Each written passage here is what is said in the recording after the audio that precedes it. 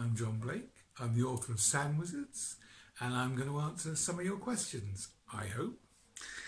First of all, where did I get the idea for the story? Well, I was asked to write the story by the OUP. I can't actually remember what they asked me to write, but I did get the idea really from somewhere I know very well, which is Tenby, which is a beautiful resort in South Wales. I live in South Wales.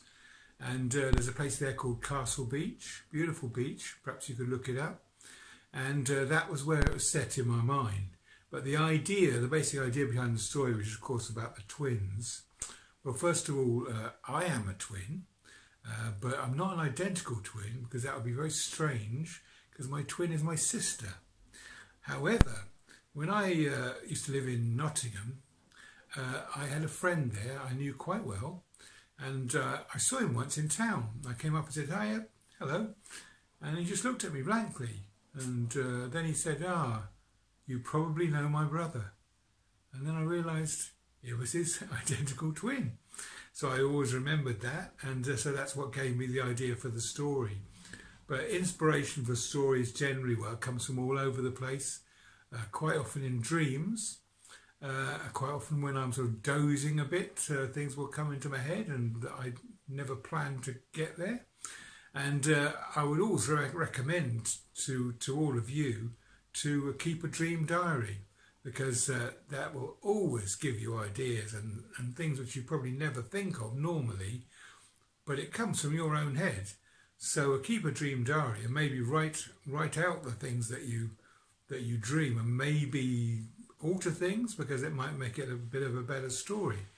Because the first stories I ever remember when I was young that I wrote came from my dreams, my nightmares, where I was scared of witches. And so I used to write about these nightmares, but in the stories I changed it around so that the witch was scared of me, and it helped me get over the nightmares. So that was an excellent way to think about writing a story. But generally, I think I mainly write comedy, and this is the book I'm best known for at the moment, which is Thimble, Monkey Superstar, and there's two more in this series about a disabled boy based on my son and a funny monkey, basically. And the ideas in this often come from things that I've done or things that have happened to me or my family. When I think, oh, just imagine if that had happened instead, or something really terrible had happened, like we swapped homes with somebody, which we often used to do, and we blew up their house. Something completely ridiculous like that, which you would hate to happen in real life, but makes a great funny story. So that's the way a lot of my stories start, from just thinking, imagine if this had happened, what's the worst thing could have happened? And then you just make it happen. And it makes a good story.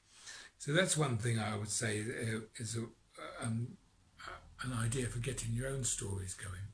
But generally, I think one thing I would say is, think out your stories.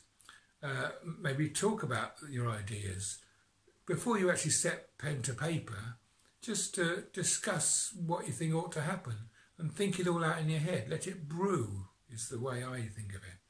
Sometimes, I'm letting a story brew for weeks, but I don't know if you want to do that at your age, but just to talk with other people you know, or with your teachers, and think out your stories before you do any writing at all. So you don't have to worry too much about spelling and punctuation and all those things, because that's not the only thing that matters with stories. What matters with stories is your ideas, and everybody has. I just want to mention this book. Now, this is an idea I had in 1990, came out as a picture book, and it was the first book illustrated by Axel Scheffler, who then became very famous for illustrating the Gruffalo.